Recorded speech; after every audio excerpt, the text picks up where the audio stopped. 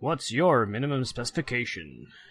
A lot of people have asked me, Ian, what's all that stuff behind you when you make your videos?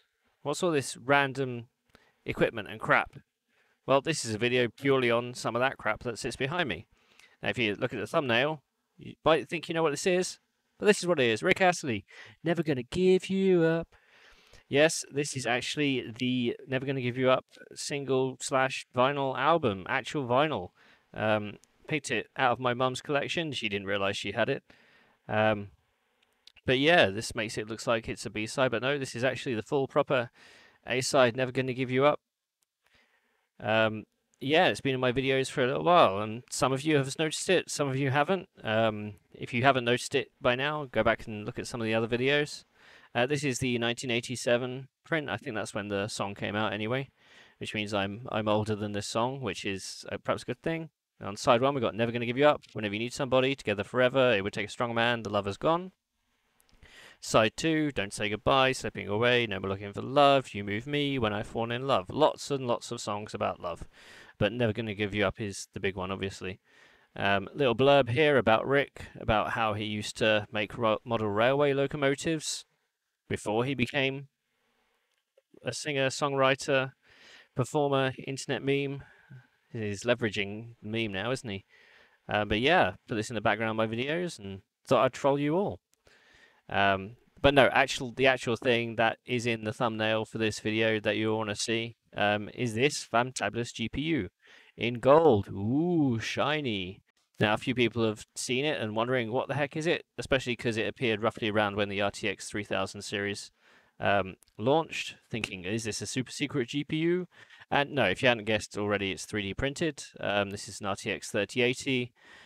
Done by my friend Domenico Lamberti. I sent him the 3D models after I saw them posted online and said, can you make this? And he went, sure, let me have a go. He had some gold filament and made it. And yeah, it's a really good facsimile. We've got a vent here, 4 display ports, PCIe bracket, and this has come out really well. I'm surprised it came out this well, and perhaps I shouldn't be surprised. 3D printing has come on a lot.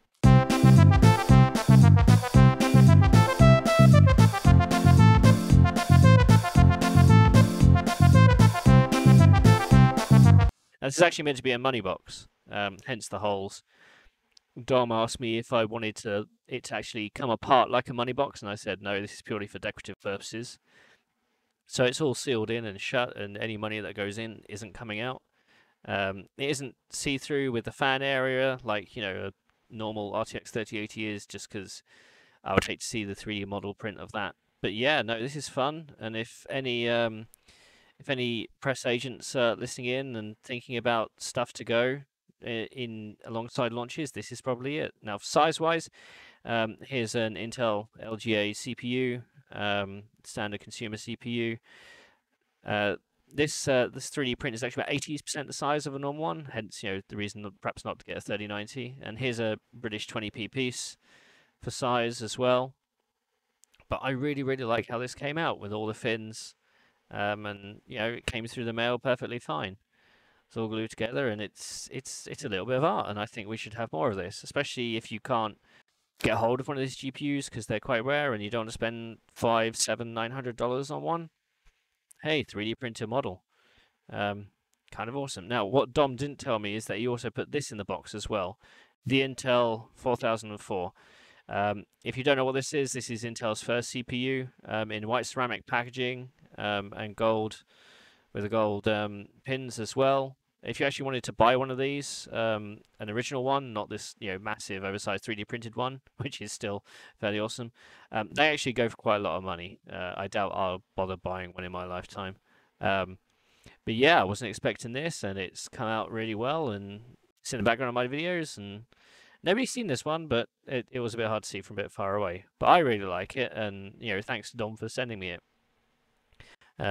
Yeah,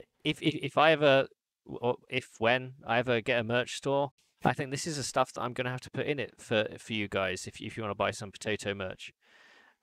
3D printer models of, you know, some of the most iconic CPUs and GPUs in the market. And yeah, like I said, if people should be able to buy these if they can't actually get the hardware at retail, either due to stock or just because they don't have that much money. I really like them, and I hope you do too. There's some more crap behind me. I'm sure I'll do another video on the rest of it soon.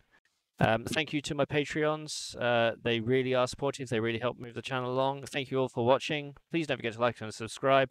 Please let me know if you like this sort of easy bake content. There'll be more complex stuff in the pipeline, no doubt. So thank you for watching, and don't forget, what's your minimum specification? RTX 3080 3D printed, clearly. Maybe we should go 3090 next time.